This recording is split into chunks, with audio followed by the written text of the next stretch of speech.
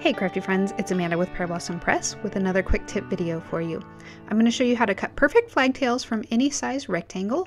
You can use this for any size banner that you want, if you want an odd size banner, or if you want to cut gift tags like I'm going to show you today. What you'll need is a die, a square die from your stash. Pretty much any size will work. You just want to make sure that when you spin it on the diagonal so that it's kind of a diamond shape, that your left and right points are wider than the rectangle you want to cut out. Go ahead and line up the die on your grid so that you've got the top and bottom points on a vertical line, the same vertical line, and then your left and right points on the same horizontal line. Line up your rectangle underneath there. Make sure that the bottom edge does not go below the left and right corners.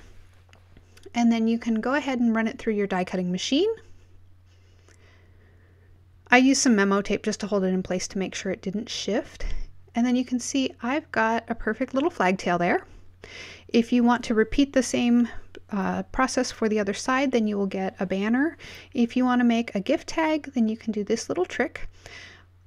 It doesn't matter what your angle is to cut off the top left side, but you want to make sure that it's the same on the opposite side. So this is the trick to make sure that you'll get them equal.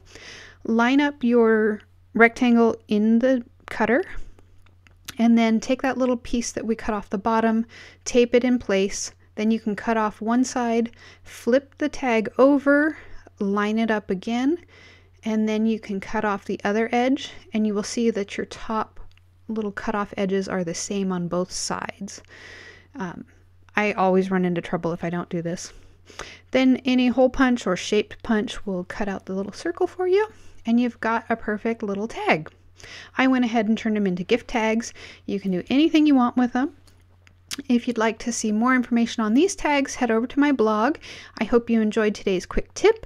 If you do, please give me a thumbs up. And if you'd like to see more quick tip videos, I'll have some for you here. Go ahead and subscribe and ring that bell so that you don't miss any. As always, my friends, thanks for watching.